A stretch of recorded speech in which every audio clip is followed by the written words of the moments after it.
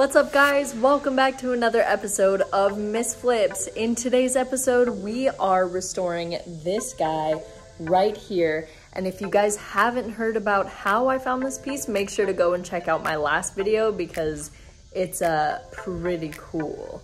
Anyways, let's get flippin', shall we? I found this piece at a thrift store the other day and I looked underneath when I got home and I realized that it was mid-century authentic Danish teak. And of course, I immediately decided that I was going to keep it, but it was pretty scuffed up and had some major wear and tear on it. And so I decided that I was going to give it a little bit of a restoration. I don't know if this was used for a child's desk. There was some markings that kind of hinted at that, but it definitely had some damage to the finish on the top of it. There was tape everywhere, and I think that someone tried to refinish it before. And the reason why I say this is because there were some edges on the top that looked like they had been burned through, or the veneer had been burned through with a sander, unfortunately.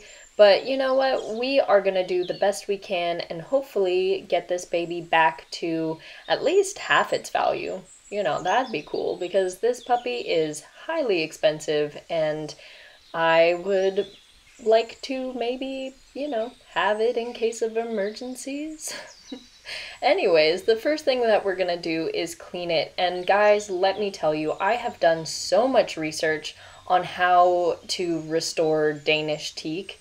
And honestly, I found that the best way to clean any furniture in general when you're restoring it is just a cloth with some water on it. And that's it. You don't want to get any of the cleaning products into the wood. So honestly, yeah, the best thing that I found is just a damp cloth. So while doing my research, I actually stumbled across this account right here on TikTok, and this is where most of my information is going to be coming from. She is an amazing restorer of antiques, and she's also an apprentice cabinet maker, and this is her website that she has listed on her TikTok in case you don't have a TikTok account. But she is so unbelievably knowledgeable, and I just wanted to really give her credit because she's obviously had an impact on me in the way that I will go about doing things in the future. As for these legs, they were of course coming off of the main part of the desk, and it was super easy to fix. You just have to unscrew the screw just slightly so that it comes out of the desk itself and then screw it back in. So for example, this one, the screw is all the way in the leg, but it is barely in the table. So you have to unscrew it slightly so that it comes out of the table and allows the leg to get closer, because right now it's just pushing the table away and the screw can't go anywhere to get tighter. And then you can just screw it all the way in and it becomes fastened again and nice and snug and secure. And now the finish. So many people, so many accounts do finishes, you know, in so many different ways. I found that a carbide scraper works well for me, and then I saw that TikToker do this on her furniture, use a card scraper, and my God, was it easy. Holy crap. This will forever be my method of taking off finishes. This worked like a charm, and that, you know, maybe it's going to be different depending on how the condition of the finish is. Fortunately for me, this was very easy to take off, but that was also probably in part caused by the fact that the finish was so torn up. But yeah, it flew by and it was extremely satisfying. When doing this, I found it so much easier to push it away from you. You have so much more control that way, and you don't have any worries about, like, you know, digging into the wood. You just are pushing it off. And I like to put the majority of the pressure on the bottom of the blade, so the part that's closest to the wood, and you want to hold it as if you're trying to snap it in half. So you want all that pressure to be going straight in the middle of the piece of metal and just push down and push away from you. I think what originally drew me to this method was not only the fact that it is eco-friendly. I mean, you can't get more eco-friendly than just doing the work yourself. But it also just basically eliminates the risk of burning through the veneer with a sander. This, you can take your time, you have much more control, and you're just taking off the top coat. It's pretty hard to take off like the actual wood. You're just wanting to get all that top coat off. Speaking of which, I was able to get the majority of it off, but unfortunately there was still just a touch in these little divots in the wood grain, and so I ended up having to go over it with a stripper. But that was a great excuse to use this new stripper that that TikToker actually mentioned in her account, which is Smart Strip. This stuff works using a technology called micelle, and I am still kind of learning about this process, but to my understanding, it works similar to a detergent. Actually, detergents also use micelle, or soaps in general use micelles, and they essentially just expand the finish and lift it up off of the wood enough for you to scrape it off. And I think this technology is also used in like makeup remover and stuff, but even if you read on the case itself, if you get it on your skin, it says that it won't burn your skin, and I can verify that. I accidentally got a little bit on my arm, and yeah, it did not burn whatsoever. Of course, you know, you always want to be wearing protection and gloves and a respirator if that makes you feel more comfortable, but honestly, this stuff is really, really cool. It's eco-safe, I think, environmentally safe. I don't think they can go all the way in saying that it's like eco-friendly or environmentally friendly, but it is zero VOC, and it works very similarly to soap. And you can actually make your own furniture stripper if you want to look that up. I'm actually going to be starting to look into that a little bit more myself, and just, you know, taking those little steps to become more and more eco-friendly as I learn more stuff. Since I had already taken the majority of the finish off with the scraper, I just went ahead with a pretty thin coat of this stuff, and didn't leave it on for too long either, and that got off most of the finish, actually all of the finish, and I left it on for maybe a half an hour. And so yeah, this stuff works really well. So one of the reasons why this woman doesn't sand her pieces is, one, she works in antiques, and with sanding, when you're dealing with antiques, you sand off all the patina, which is a big no-no in the antiquing restoration biz, apparently. So she never deals with power sanders, only hand sands if she like really needs to. And so yeah, but also not sanding, one, saves you money, and two, saves on sanding paper, which come in plastic, which are, you know, manufactured, of course, and create waste and all that good stuff. So if you can eliminate that, why wouldn't you? Also, one thing that I learned recently is that in the UK, you have to have a permit to be able to use some strippers that are available to anyone in the US. And that's because these strippers are so hazardous that the person using it has to know exactly how to do it safely and dispose of it properly. Just some food for thought. So these drawers, obviously, you know, optimal scenario, I would want to take this hardware off before I applied stripper, but I honestly didn't really know how. There wasn't any screws or, you know, things that were obvious to the eye when first looking at it, but I saw some glue under there, and I thought that maybe the stripper would be able to kind of help the glue along its way to coming off. The hardware was already kind of loose, like you could kind of jiggle it back and forth, so I just applied a healthy coat of stripper and made sure to touch the edges of the hardware and left it on for the same amount of time as I did the rest of the stripper. And this is just after me putting stripper onto the drawers, and you can already see the finish kind of just lifting off of the wood surface. This stuff works incredibly well, so while I let that sit for a little bit longer, I went ahead and started polishing off some brass goodies that I found at the thrift store as well, and I did this just by taking a little bit of water and a soft steel wool sponge and a little bit of Barkeeper's Friend. And this is a super easy way to polish your brass pieces. It shines it up so nicely and just makes it really nice and pretty. And when it comes to brass, a simple way to tell whether or not it's brass is to take a magnet to it. If it is brass plated, the magnet will stick. And if it is solid brass, there will be no pull at all. Also, these items, as well as many others, are now available on my Etsy store, so if you guys want to head to the description and click the link below, you can go find these items and many more. This is what the stripper has done with just a half an hour of work. It has lifted off the finish so effortlessly. It is so awesome, and has just removed any of that little finish that was left in the wood grain there that I couldn't get off with the scraper. Speaking of scraping, when you go to remove this stuff off of your piece, make sure to go in with a plastic putty knife. This will eliminate the chances of digging in with a metal scraper and harming your wood. And a plastic scraper is just a lot more kind and forgiving to any, accidents or anything like that. If you accidentally go in at the wrong angle or something like that, it's much more forgiving. It won't dig into the wood or anything. And when you are disposing of this stuff, make sure you are following your local guidelines, because even though this stuff is considered to be eco-safe, it doesn't mean that it is eco-friendly and is gonna be, beneficial to the dirt that it ends up in.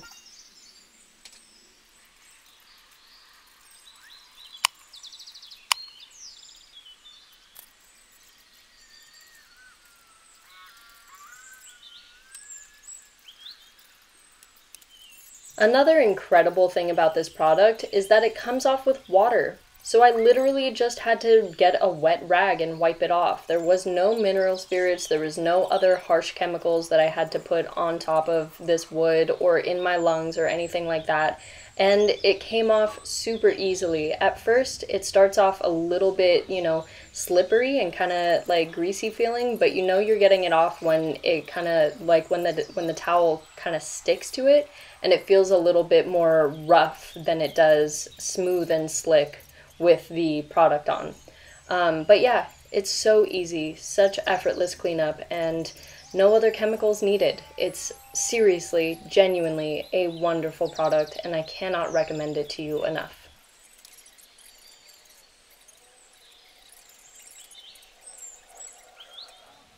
So my method with the hardware actually ended up working pretty well. The stripper was able to loosen up the glue enough to the point where I could just kind of pick off the chunks of it with the knife. And I was able to loosen up the edges enough to the point where I could just pop it up with my hand and get it kind of loose. And then I was able to see exactly what I was working with underneath once I was able to get it lifted a tad. And it was actually these two little dowels. How cute. So I couldn't actually really lift it up with my hand, so I ended up going in there with this little chisel guy, and I gently, just so gently pushed up on the hardware, and I made sure to be just so unbelievably careful, because these guys can go through wood like no problem. It's what they're made to do, and I didn't want to ding the veneer, but I was able to just lift it gently and pop it right out of place, and it was pretty easy peasy. So as you see, there are the two dowels, and it was just glued down with this foamy glue. I don't really know what, my glue types, but yeah, it was really foamy and like sudsy, so yeah. And then I got going with the other guys.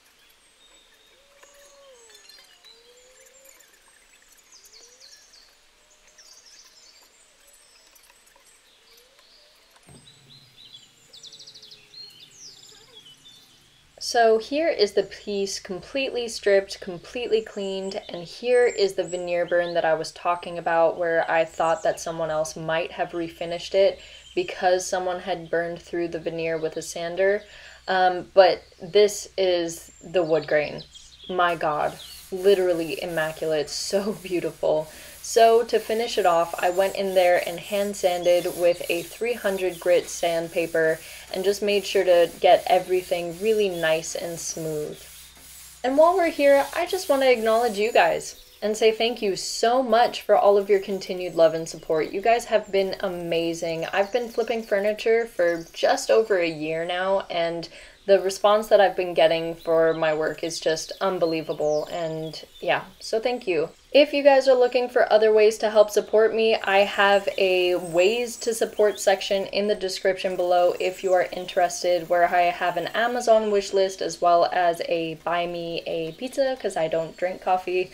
And I will also be offering services for my subscribers. I will be offering video tutorials for any questions that you guys may have, and written replies to detailed questions with detailed answers to help you guys with your flipping and restoration projects. So if you guys are interested in that, I will have the subscription service available in the next week or so. And yeah, help me help you.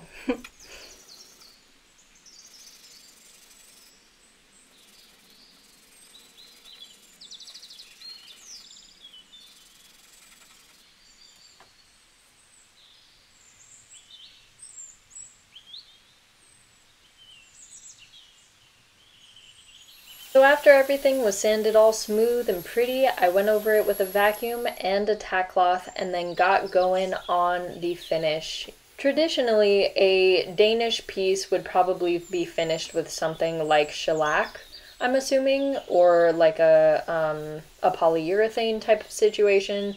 But you guys know me, I'm all about my wax eco-friendly finishes, so I went ahead and used a wax oil finish. And because teak is such an oily wood to begin with, I didn't want to leave the wax oil on for too long, so I just went in small little sections and then made sure to promptly wipe off the excess as I went.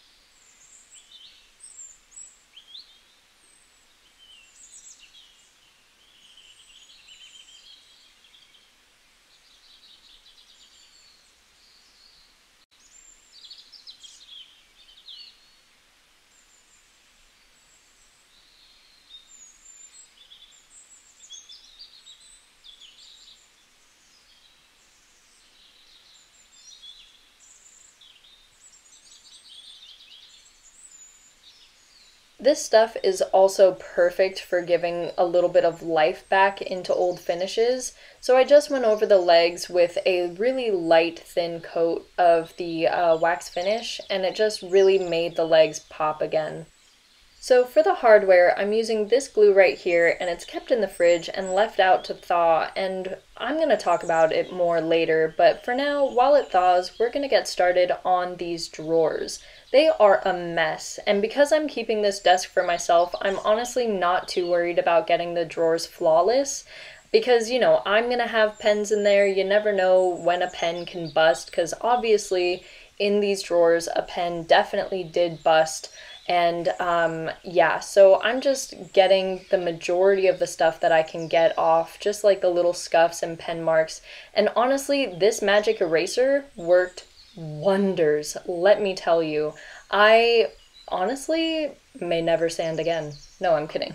But obviously this drawer would be in way better shape if I actually took out the bottoms and sanded them down and got them all pretty and new again. But yeah, like I said, it's for me, so I'm not really worried about it.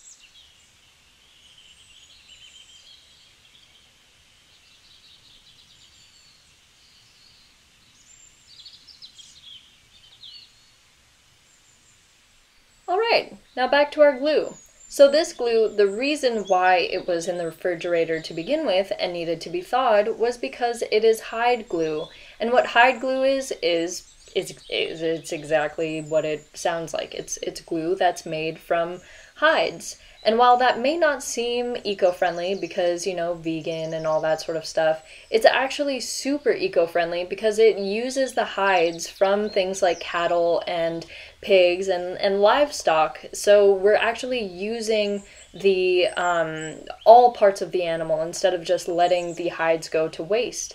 And it's actually completely biodegradable, completely natural. So meanwhile, other glues are essentially entirely made of plastic. So I just learned about that recently and I made the switch to hide glue. It is an old recipe that's been used for years and years. This glue actually is one of the first of its kind where it's actually made in a liquid form. So usually hide glue comes in little crystals, it kind of looks like brown sugar, honestly, and you have to melt it down yourself. But this brand is one of few that I found that actually sells it melted down like that in liquid form. So it's super user friendly, just works like a regular old glue, and it lasts a super long time and is made from the same ancient recipe that we've been using since, you know, long before we had things like screws and power tools and all that sort of stuff. And it's super easy cleanup. I'm using Q-tips right now, but it also comes up with water. And yeah, so you can just get a wet cloth and wipe it up. I just wet my little Q-tips here and just wiped everything up, and it came up super easily. Also, if you guys see any products that you want to buy yourself that I'm using in this video, please make sure to check out the links below. I will have all of my products there for you in the description. So yeah, make sure to check those out.